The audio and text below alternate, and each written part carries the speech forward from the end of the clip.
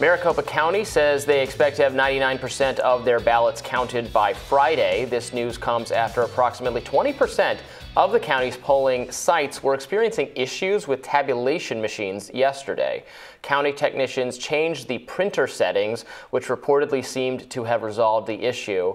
It usually does. This printer's terrible. You just got to reset it. Plug it in. Back in. Maybe refill the paper tray. It's always missing paper. Toner problem. Toner issue.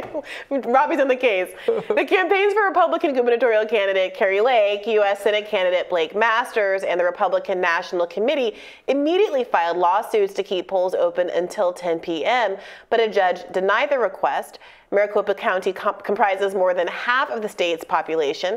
A hearing on the issue was held right before polling places were set to close. According to the court, there was no evidence the glitches stopped voters from casting their ballots. Here's gubernatorial candidate Kari Lake responding to the tabulating issues. Things are looking very good for us. They may be trying to slow a red tsunami, but it's coming. And we are going to take back Arizona.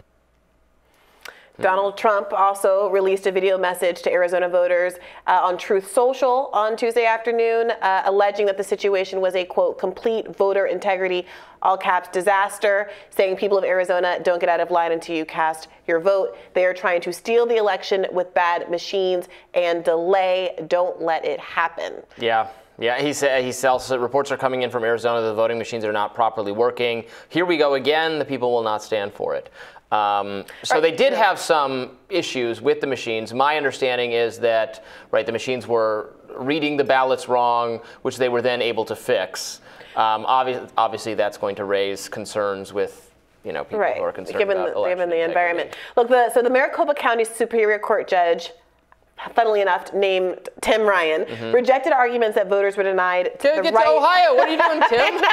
The conspiracy theories were all abound, but says that no one was denied their right to cast ballots because of the glitches with the equipment, saying the court does not have any evidence that any voter was precluded from their right to vote. It was a tabulation issue, not a registration of vote issue. So that's why the extension to 10 p.m. was not granted, but it has delayed the count here and obviously has created an environment for folks to cast doubt on the ultimate results of this election. Yeah, which, it is very unfortunate, and whoever screwed this up should be fired, because so far it looks to me like the Kari Lake, we don't know the outcome yet, but she is badly underperforming the polling, which had her well ahead. So if you end up having something going wrong with the voting machines in the one race where it really is an outlier from the polling, that is obviously going to make people have some questions. Yeah, and I gotta say, Kari Lake was one of the ones that I thought, despite the point you've been making, and I think you've been very much validated, your point you make about candidate choice and how some of the more Trump-aligned candidates that have been big lie candidates haven't been faring very well. I thought just from watching Kari Lake and her poise, her control of the room, obviously she's a newscaster who's a well-known name in the state. She presents very well. She's very good at hitting her talking points on these issues that at least the media has said are real albatrosses for Democrats: immigration, crime, the trans kids in sports and drag shows and all of that. She hits her beats in a way that I think actually, frankly, sounds a lot less virulent, from my subjective opinion, than a lot of the other Republicans. And when I watched the tee-up, now famously, Hobbs was not willing to debate Kari Lake, and she made a lot of that, but they had a candidate event where they each spoke consecutively. Kari won the room. Now, again, debates don't matter, nobody watches them, et cetera, but I was actually, frankly, very surprised by how close this was. What's your take on this race? Yeah, she is... She combines, some of the harder policy positions and rhetoric that I think is harmful to Republican candidates with an admittedly very impressive television quality, star quality kind of thing. What Donald Trump has shown, and it has absolutely been an asset to him, is familiarity, name recognition, which she has in Arizona. She was a TV presenter in news there.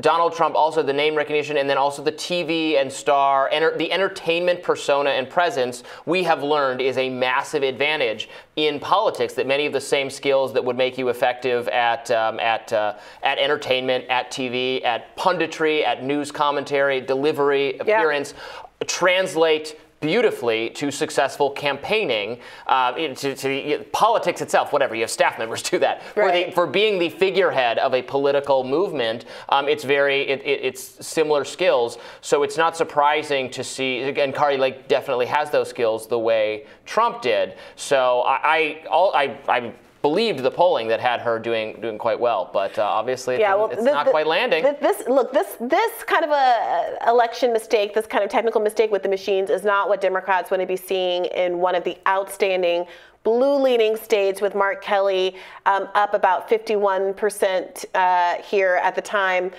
So we'll continue to watch it and see what happens, and decide and see if this is.